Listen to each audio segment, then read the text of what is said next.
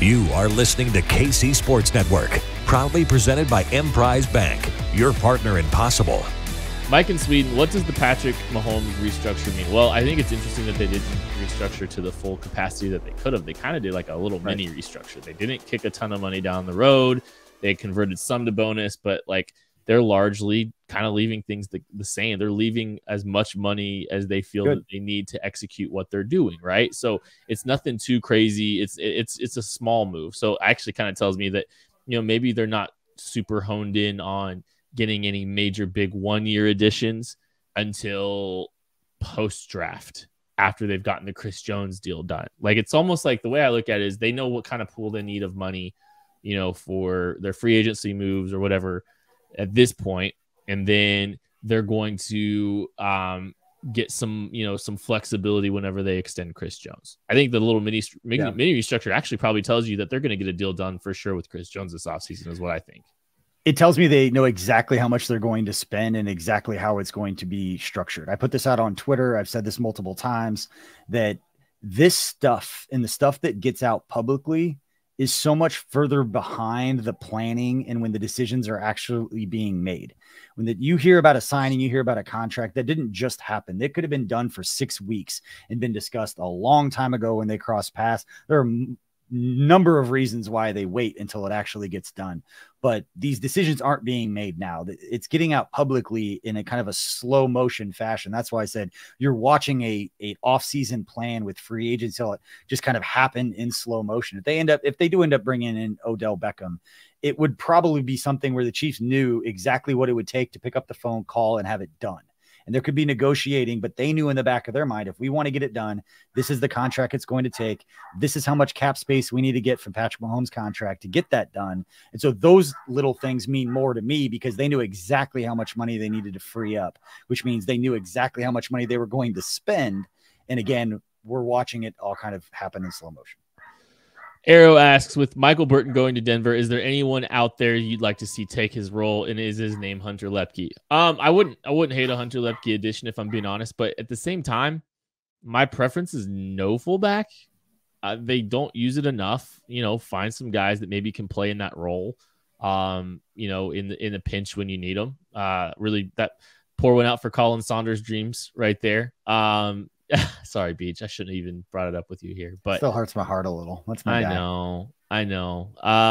But it's super happy for him. But the preference, honestly, I think would be no fullback addition. If I'm being real, Lee 87 asks, how comfortable with the change in quarterback coach, offensive coordinator, and backup quarterback are you?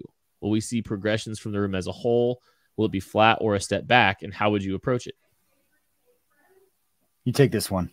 Okay, that's fine. Sorry, I'm looking through 2024 free agent wide receivers who are 25, highly drafted, and haven't really panned out. Sorry, no, I'm kind of busy right now. You're fine. I'm on Laviska Shenault and Darnell Mooney, another one. You're talking about guys they haven't really talked about, young players. They don't want to pay him big money. I'm just throwing names against the board here. I am comfortable with the quarterback coach decision. I am more than comfortable. I'm thrilled with the offensive coordinator decision. I love Matt Nagy kind of getting more influence over this as well. Backup quarterback, not thrilled. You know, there's an old saying, I think it's Tom Moore. He says, you know, like Peyton Manning gets 100% of the snaps in Indianapolis, and you know, he's the guy that's, you know, getting all the press. Someone asked him, like, hey, why is Peyton Manning always getting all these reps? And why don't you get the backup in there? And I think Tom Moore said in more colorful terms, well, if Peyton Manning goes down, we're screwed. We don't deal with screwed. We don't practice screwed or whatever it was. It's like, a lot of times it's up to the starter too. If they want every single rep, a lot of times coaches will ask him like, hey, do you want to take a break? Do you want do you want every single snap? And some players are like, I want every single snap at practice. I don't know if Shane Buechele can win you a football game. I mean, there's just a lot of unknowns. He hasn't looked great when he's been there, but there's clearly something that this team likes because they've protected him 2 separate seasons, to get him through 2 separate off seasons. They have a plan for him, and it might just straight up to be Patrick Mahomes' backup. Now there's might be good rapport. Mahomes might like him in the room. And honestly, that's a good enough reason. I mean, that's a good enough reason to just roll with Shane Buechele back there. But I just, I don't know. I don't know if he can win you a game. I don't know if he can orchestrate a 98-yard drive the way Chad Henne did. Yeah. I'm going to go back real quick because we're going to jump out of order here for a second, Kent. I'm going to name off the 10 guys listed. I'm at spottrack.com looking at 2024 free agent wide receivers. Some of these guys are coming off rookie deals. Some of them, it's their second deal, especially with this first guy. But these are guys who, again, going into a lame duck year. If you're going to get traded, you get traded with 1 year left on your contract. The Chiefs could extend them. So these are players who, if the GM of their current team doesn't want to pay them another contract, doesn't want to pay them big money, but would take a 3rd round pick to get rid of them if their team is not competing right now and that 3rd round pick is more important, maybe this is a name. These are guys who could be available.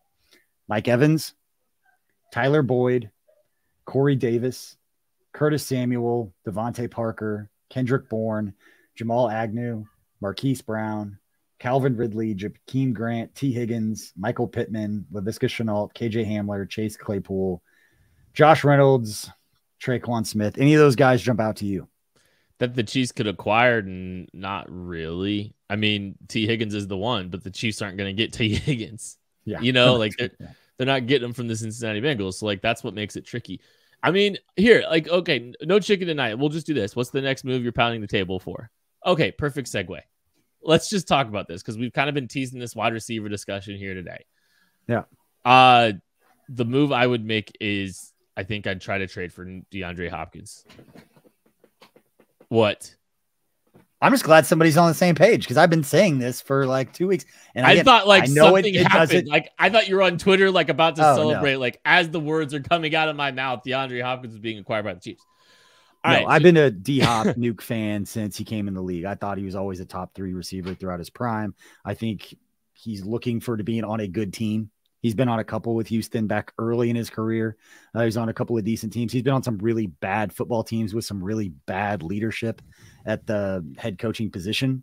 And to come into a situation like Kansas City, I think he would welcome it. So from a financial standpoint, he's a guy who's gotten paid. Not saying he's going to take a huge pay cut, but it would make sense for all the right reasons. And I can't imagine what an improved offensive line and a healthy DeAndre Hopkins and Patrick Mahomes could do together when both of them are in their prime. We've talked a little bit here, and we look at this offseason and we said, okay, what do the Chiefs need to do? Who do they need to what positions do they need to address? Edge, wide receiver. They need to figure out offensive tackle. Okay. They figure it out. Edge. And so, there's still room for improvement in edge. Don't get me wrong. They took care of tackle. We haven't heard a thing on receiver except for they're interested in Odell Beckham Jr. But all these other teams around the NFL continue to make these moves to secure the Brandon Cooks of the world. Oh, hey, by the way, the Dallas Cowboys were rumored and leaked to be interested in Odell Beckham Jr. If that report's true, hey, guess what? That's a suitor gone for an Odell Beckham Jr. Yep. I think the longer and longer this goes on and the more, the musical chairs continues to go and other players and other teams are continuing to get involved with different players. And we don't, we see the Chiefs are not involved in, haven't acquired one yet, but there's 2 big names out there. There's Odell Beckham Jr. and there's Nuke Hopkins in a trade. You just saw the compensation for Brandon Cooks, who is younger than Nuke Hopkins. I think you're probably like a 4th round pick. The Chiefs have a pair of 4th round picks. Everyone's freaking out about, will you pull it? Would you pay him $16 million this year and $18 million next year? Nah. Yes. Well, fine. But guess what? I think that deal's getting redone anyway. Right. I don't think the cap hit's going to be $16 million when it's all said and done. I think you're probably looking at something restructured. Maybe Nuke's looking for a 3-year deal. He's looking to add a year. And guess what? If you add a deal, you get to add a year, you get to restructure everything.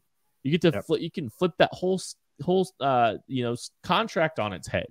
So that's not a reason. I think that's a reason everybody's kind of freaking out. It's there's ways around that still. You can still redo his deal and make it work. I think the farther and farther this goes on, the more and more I feel like, Nuke Hopkins or Odell Beckham Jr. is very much in play for this team. Thanks for watching this production of KC Sports Network, the fastest growing sports media network in Kansas City. Check out these videos that feature our team of more than 15 former players, insiders, and analysts bringing you the best Chiefs coverage you can find. Entertain, educate, inform. KC Sports Network.